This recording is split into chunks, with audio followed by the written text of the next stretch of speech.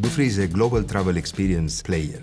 We operate approximately 5,500 outlets, including retail, convenience and food and beverage outlets in more than 1,200 locations across 75 countries in the world.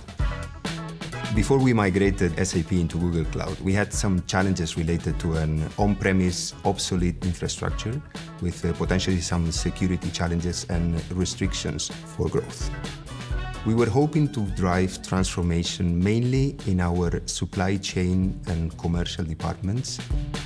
At the time, we had more than 40 countries managing their entire processes in our SAP landscape.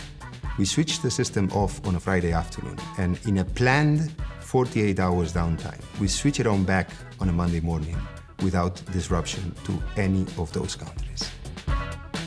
We as a retailer have millions of products in our databases. Due to the migration of SAP into Google Cloud, we are now capable of doing massive importation of data 3 to 4 times faster. Our supply chain is running their key forecasting and replenishment processes up to 30% faster. In our data warehouse analytics, we are capable of importing data 20% faster than before.